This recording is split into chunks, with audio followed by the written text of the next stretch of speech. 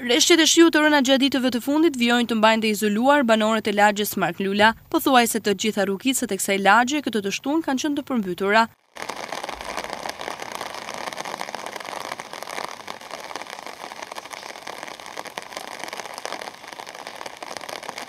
Banorët disa herë kanë ngritur zërin për ndërhyrje, por deri më tani asgjë nuk është bërë nga pushteti vendor.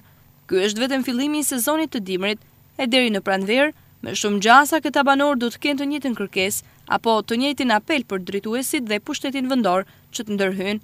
Disa muaj më parë banorët kanë tentuar të merren personalisht me ndërtimin e rrugicave, por për shkak të kostos së lartë, një projekt i tillë nuk është realizuar.